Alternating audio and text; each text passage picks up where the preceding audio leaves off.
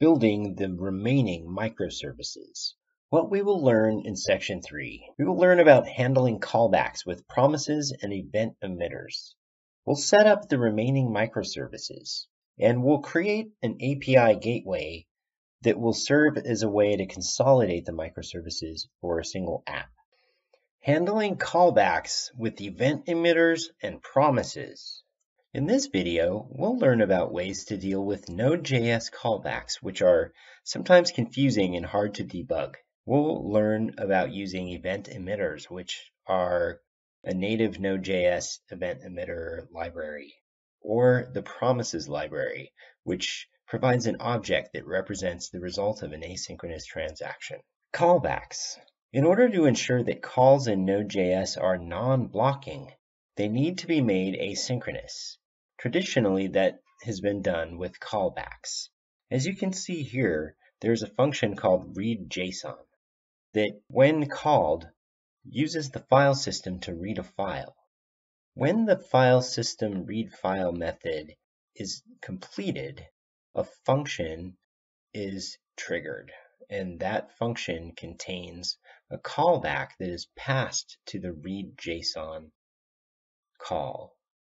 And as you can tell here, this is a very simple example. However, if you have a workflow type situation in which you need to execute a series of functions that do something like this asynchronously, you have to deal with the callbacks, which can become quite deep and hard to understand sometimes, difficult to follow and trace, and also difficult to debug.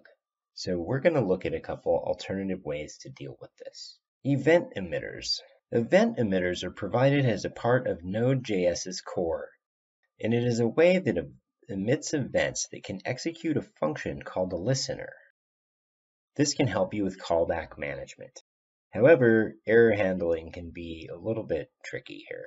So first, you see we have a collection call. So this is a call to MongoDB to find something from a collection. It looks like it has an empty query, and it's going to convert it to an array.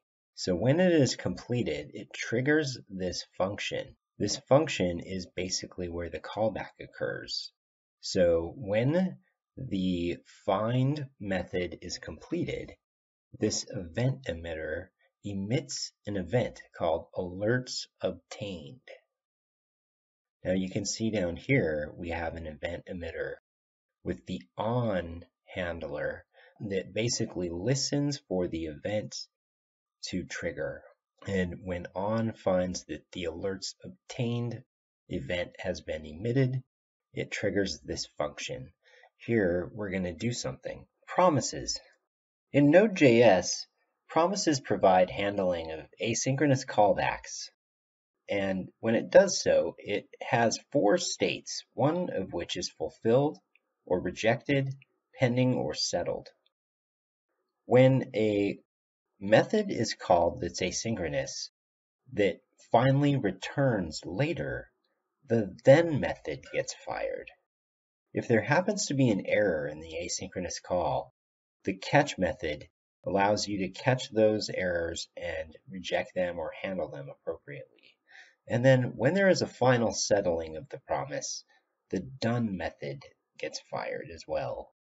As you can see here, we're returning a new promise that contains a function that's actually a callback that contains 2 arguments, one fulfill, the other one reject.